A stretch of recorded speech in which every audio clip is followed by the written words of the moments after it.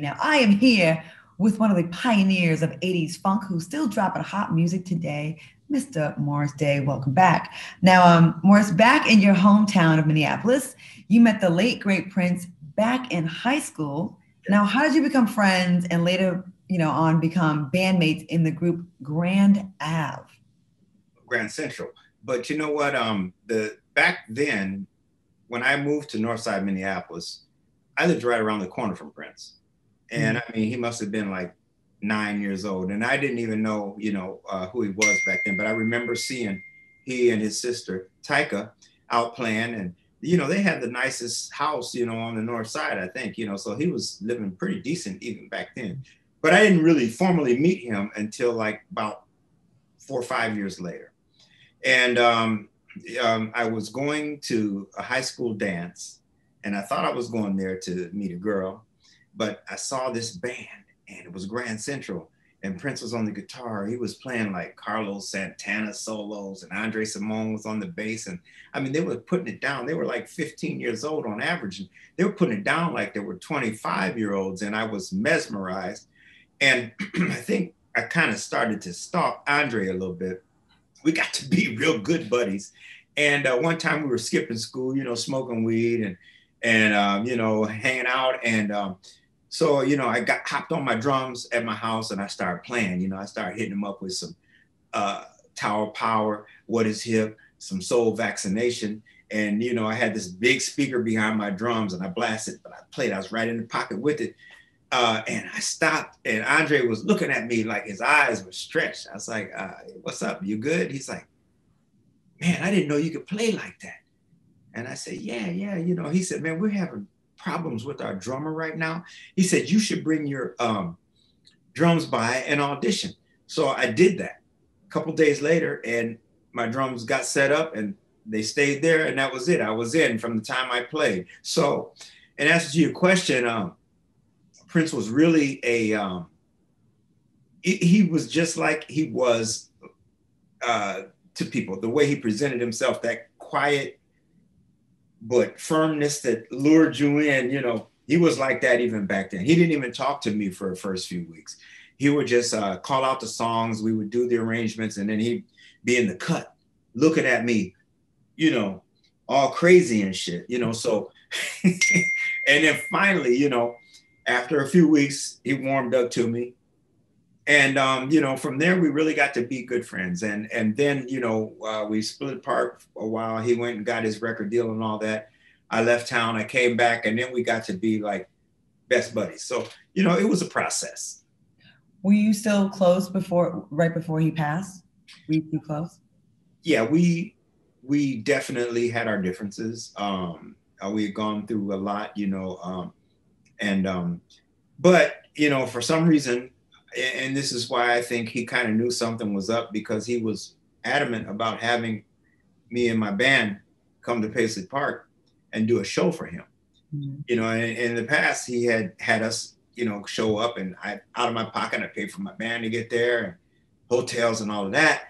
And then he'd say, I changed my mind. I don't want y'all on the show. So I kind of was a little salty. So I said, next time you call me, brother, it's got to be 100% upfront in my bank account before I leave the house. Mm-hmm. So he wanted us to show up at Paisley. I told him the amount. I looked up the next day. It was there. I'm like, he's serious. So we went there and we talked, and we really talked like we hadn't missed a beat. And it was really cool. We talked before the show. He partied during the show. After the show, we went to the cafeteria area of Paisley Park there, and we chopped it up for another hour and a half or so. And that was it. After that, 2 months later, he checked out on us. You said something interesting. You said you feel like he knew what was up. And I have friends that are friends of the family that have their thoughts. Do you think he knew he was going to pass away soon? I think he knew a lot more about his health than he revealed. Now, having said that, I don't really know the severity of what was going on. I really don't know. Yeah. But I just really felt like he kind of talked to me in a way that he had never talked to me before. Mm-hmm. And at that time, I was just like, okay, this brother's feeling a little sentimental or whatever. But in hindsight, it just makes me feel like he knew something. And I think that's a testament about how meaningful you were in his life for him to reach out in that time, especially with the differences you've had. And I know that I'm not going to make this whole interview about him, but I know there's people that think there's a lot more to that. Like there's a lot of, conspiracy theories about that. So we're going to leave that alone.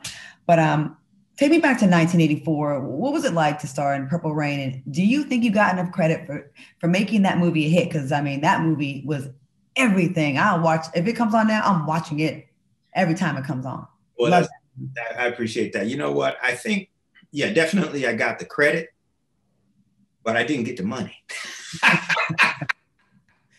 got the credit. A lot of people say, oh yeah, you stole the show. Oh, I love your Purple Rain and all of that. But my bank account didn't reflect that.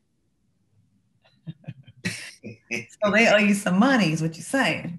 Well, anytime, okay, let me put it in perspective. And 50,000 back then was okay for me because I really hadn't come from much. But then that same year, I see Prince on the cover of People magazine saying that he made 17 million. I'm like, well, in the reverse, I think if that was my boy and, he did a bang up job in Purple Rain for me, like I'd have kicked him a bill, something. I would have just, said, hey, look at what I'm doing, but, that's water under the bridge and I'm here and, everything is beautiful. But, like I said, the bank account did not reflect it.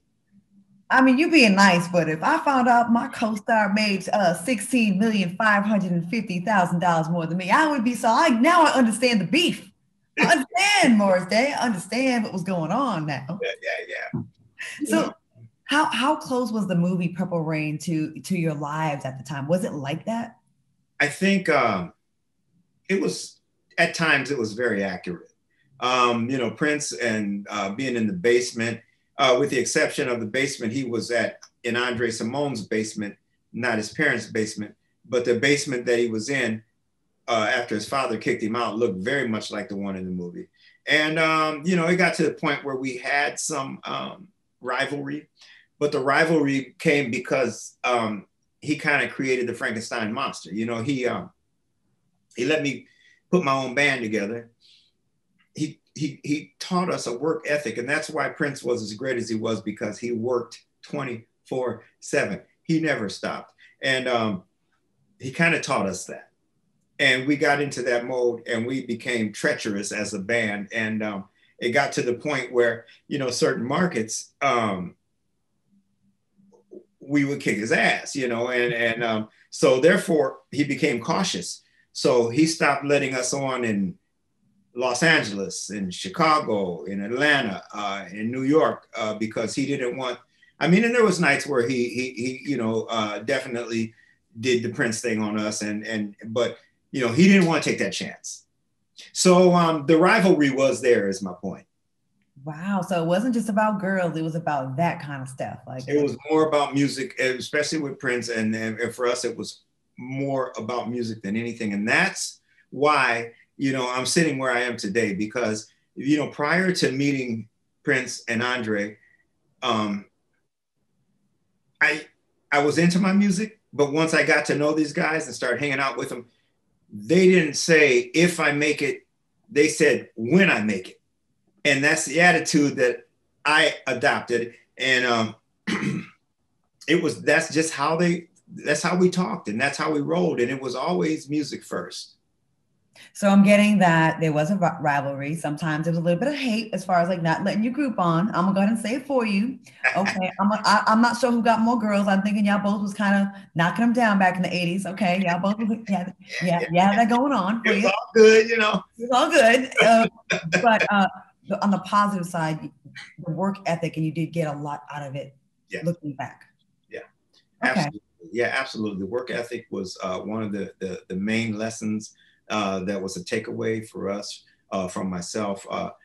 Obviously for Jimmy and Terry, you've seen what they've accomplished. And I think it was all really due to the work ethic that he introduced us to. I don't know where he got it from, being as young as he was back then, but he was just driven, and he really taught us to have that drive as well. not quite like him. I mean, I did like go to sleep at night, which I don't think he did that, but you know, he taught us that work ethic for sure. Right. I have one last. Could he really play basketball? Was he a good basketball player for real? Like Awesome Dave Chappelle? basketball player. Yeah, he was awesome basketball player. You know, I just he can't was a picture. little agile guy. You know, he could get you know, all around you and underneath you and everything. But he could play ball. He could play ball for real. I'm just not thinking about him sweating out his hair, and I always have him in my mind with the little heel. So I don't Yeah. know. Well, he played in the hills too. Now you saw the Dave Chappelle episode. That was for real. No way.